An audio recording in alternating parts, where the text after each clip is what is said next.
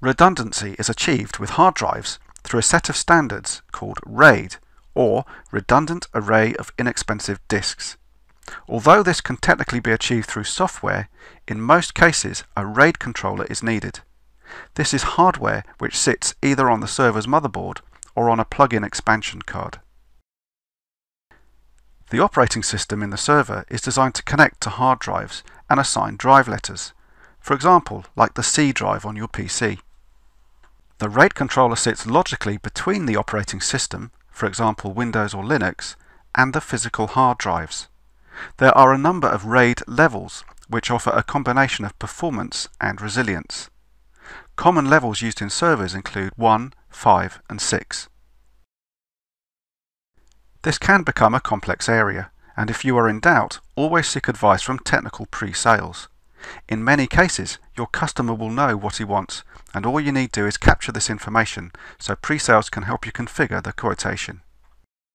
Over time, as you quote for more servers, you will become comfortable with RAID. Let's cover the more common options to get you started. RAID 1 is probably the simplest to understand and is often used in servers to protect the disk from which the operating system loads and which is subsequently used for its own storage needs. The descriptive term for RAID 1 is mirroring. This is where a second disk is kept as a mirror of the first. This is a function of the RAID controller. The operating system is not aware of the second disk and is fooled by the RAID controller into seeing just the original disk. The benefit of doing this is that if the disk fails, the controller can instantaneously switch to using the second disk. So despite a disk failure, the system keeps running and no data is lost. The downside of RAID 1 is that it can only protect one disk, meaning capacity is limited. It is also relatively expensive, in that the disk is doubled to provide resilience. If, for example, the two disks are 300 gigabytes, we would say the raw capacity is 600 gigabytes, while the usable capacity is 300 gigabytes. To protect large volumes of data, a popular choice is RAID 5, which can be described as striping with parity. For this to work, a minimum of 3 disks is required. These drives are grouped by the RAID controller into a pack. The operating system sees just one large disk. The RAID controller breaks the ones and zeros of the data into chunks and inserts extra ones and zeros called parity bits in such a way that the data is protected from errors. This is then written or striped across the disks. To illustrate this, let's assume our data is 1, 0.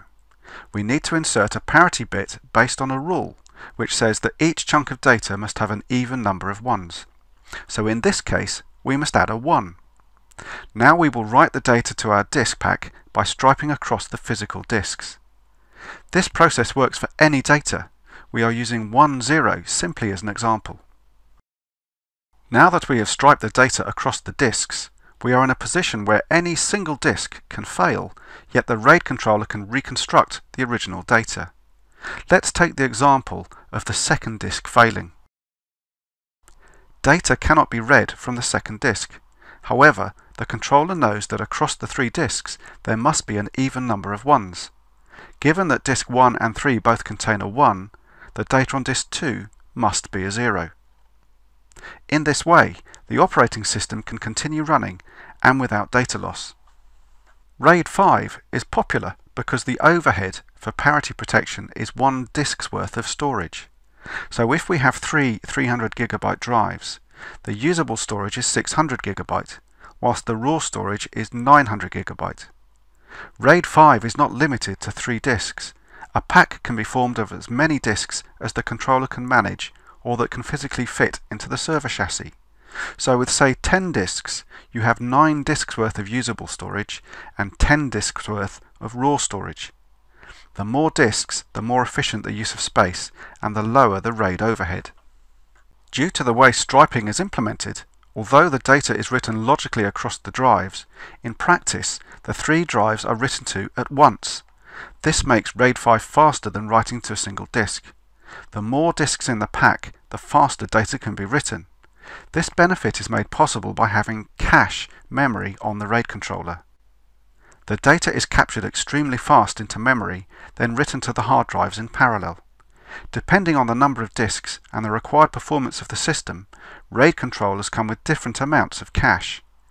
Take advice from your pre-sales expert to specify the right amount. The main limitation of RAID 5 is that it only protects against a single disk drive failure. Until the faulty disk is replaced and the data on that drive is rebuilt, the server is at risk. This could be hours or even days. Another drive failing would mean loss of all data across the RAID pack. RAID 6 is similar in concept to RAID 5, but includes 2 parity bits, meaning 2 extra drives are required. RAID 6 is justified when data is more critical or when the RAID pack is formed of a high number of drives, because in this scenario, the probability of 2 drives failing increases. The theoretical minimum number of drives for RAID 6 is 3, but in practice it is normally used for bigger RAID packs. A further consideration for your server is that if a disk fails, it will clearly need replacing. Some drives are fixed, meaning that the server needs to be powered down to make a replacement.